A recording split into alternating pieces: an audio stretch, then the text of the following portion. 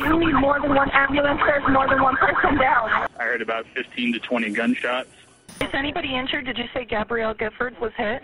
She's hit. There's multiple people shot. She was shot point blank in the head. We are so lucky that we still have Gabby with us.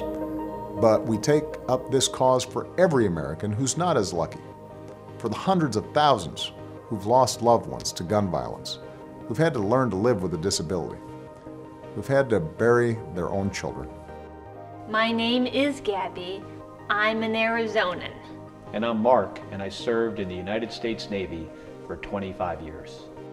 America is facing a serious but totally preventable epidemic from gun violence. I think America has a gun violence problem. I think just the sheer numbers tell us that. Thousands of lives are forever changed by what happened last night in Las Vegas. In last year alone, 36,000 Americans died from gun violence. Murdering people at the number that we do is just unacceptable. Gabby and I are both gun owners. We support Second Amendment rights. But we also know that when felons, domestic abusers, and suspected terrorists get firearms, we are less safe. We have a system where we knowingly tolerate people in these categories buying firearms legally. That's crazy. It makes no sense. People say we can never take the guns out of society completely. Well, I don't think many people are calling for that. I think what we're calling for is the kinds of things that bring sanity back. We need to summon the courage among Americans across the political spectrum to stand up to the gun lobby, to say enough. Enough is enough. At Giffords, we want to foster a culture in this country that respects the rights of gun owners, but at the same time, we'll work really hard to keep guns out of the wrong hands. Yes. The hardest thing in politics, and often in life, is to disagree with your friends.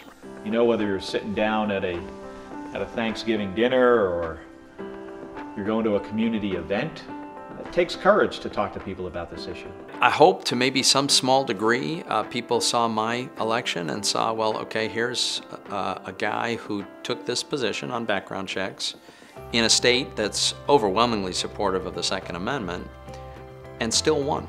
We need you to join us at Giffords, to work with us, to have the courage to stand up to the gun lobby and fight for safer communities.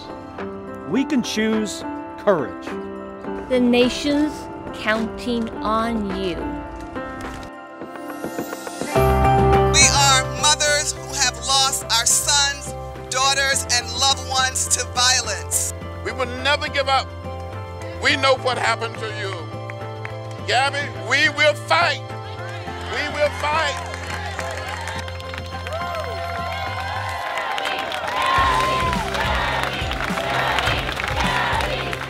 Stopping gun violence takes courage. The courage to do what's right.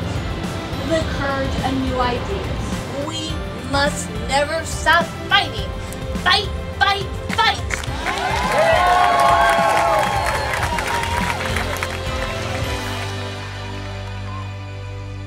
We don't give up.